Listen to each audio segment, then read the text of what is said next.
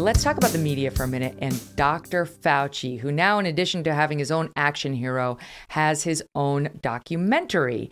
This is now being released by National Geographic. And apparently, you go to the Rotten Tomatoes thing, the experts, the sort of the reviewers, the critics. Yes. 91%. Yes. The audience score, 4%. 4%. We've got a little bit of the trailer. Let's watch it. Can't take everything seriously because then you'll start thinking that you're something that you're not. I grew up in a somewhat tough neighborhood in Brooklyn. The culture is that you didn't get intimidated by a lot of things. When COVID hit, he became this target. My dad said, we're going to get through this whole thing. And he's held that. We're seeing upticks again, and nobody's hearing from you. I don't understand the hate that people have.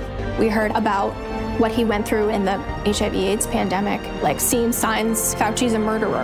And I remember asking him, is this actually what it was like? His response was, you can't even compare the two. Fauci says, here are the facts, and here's my recommendation for a way forward. He becomes the size of the challenge he faces each time. If you're a public servant, you don't do it because you want to make money. You don't do it for the glory. You do it because you care. And that is when Nelson Mandela left. Oh, wait, no, we're talking about the music. I mean, it's a little over the top, but so indicative of how the media writ large feels about him. Megyn, I honestly could have barfed during that. Look, I'm not saying he's a bad man. I really am not. And dealing with everything we've dealt with in the last 2 years, it's like, this is tough stuff. It's tough not only to understand the science, but then to communicate it. We also don't, as you know, we don't have an honest media that allows any real information to get out there. We're all trying to destroy each other. I get that the whole thing is a freaking mess.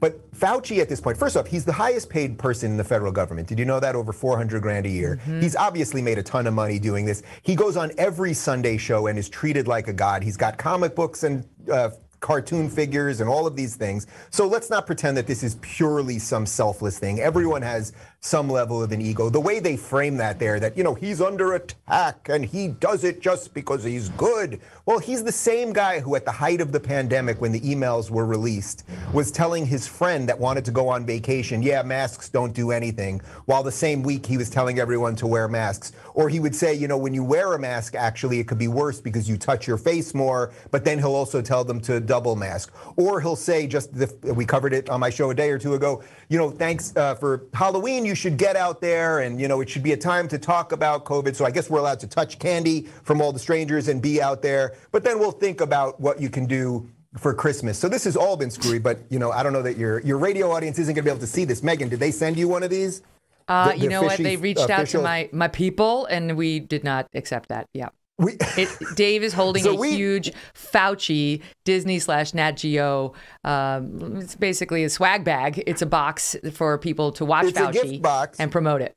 And Megyn, you're not going to believe what's in here. I unboxed this thing. People love unboxing on YouTube. Now, one of the things, Megyn, is that obesity and being overweight and diabetic is one of the prime comorbidities with COVID. Yet that didn't stop them from sending a big box of candy from Dylan's Candy Bar. Look at this. You got your gummy bears. Yeah. There. Now I can see it. Yeah. There we go. We're in the light there. We got your. Oh, it's a panoply of color, and sugar. Yeah, Sour Patch Kids, all that. Then, of course, you've got your Fauci mask, because you have to have a Fauci mask. This is my personal favorite one, and I'm going to send this one to you, Megyn. The Fauci fanny pack. Would you wear that? Come on. I don't need Fauci on my fanny. No, thank you. Well, let me tell you this. My team's right up of this. Popcorn, it doesn't Oh, my gosh. And no membership to SoulCycle. At the onset of the documentary, they feature criticism of Fauci, almost exclusively from Fox News. And Fauci makes a snarky remark, quote, I represent something that's uncomfortable to them. It's called truth. I mean, the unwillingness of people to challenge. Now, I guess the film does make comment, how could they not, on his most public reversal on you don't need a mask. And then, oh, yes, you do need a mask, which his noble lie to protect us from ourselves because he wanted us not to buy the equipment and keep it for the medical personnel. He didn't believe that we could understand that and follow it. But not only that, but he's lied about, the numbers on herd immunity, and he's admitted to that. It wasn't like an evolving, wait, it wasn't 70%. Maybe it's 80. It's 80. I'm sorry, I was wrong about 70. Now it's 80. Now it's 85. Now it's 90. He admitted to the New York Times, I nudged it. As soon as I saw that attitudes were changing a little on it, I knew I could nudge it up a little bit more. I could nudge it up more. Yep. Is that honest? His story to Rand Paul about no gain of function, research being performed that was funded by his group, 100% was, and that's been really proven by this point. And on it goes. But for some reason, he's their man. He's their action figure. And it's the same thing that makes them put him on their mask and now on their fanny is the thing that makes my kid have to wear a mask in school, even though there's no science to support it. No science to support it, period. And again, there's great through lines at the show today, Megyn. Your guys did a great job because, again, this is like, how long will we all participate in the lie? How long can people, the expert class, get so many things wrong? By the way, I'm willing to allow people to get things wrong. I get things wrong. You get things wrong. But how long can they completely flip-flop on every big thing and just move the goalpost? Remember 2 weeks to flatten the curve? Why don't we even talk about that? What happened to the curve? What happened to the curve? We're almost 2 years later.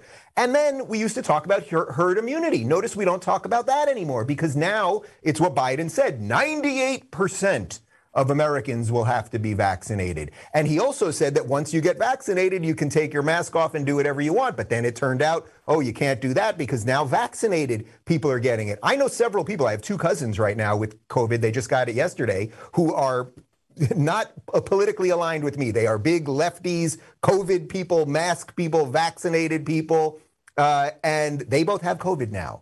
And a lot of people that I know in the last 2 months, almost everyone that I know in the last, say, 2 or 3 months that has gotten COVID has been vaccinated. I don't know anyone unvaxxed that's got COVID. I'm not giving a scientific study right there, but I do think what we know in our personal lives has some value.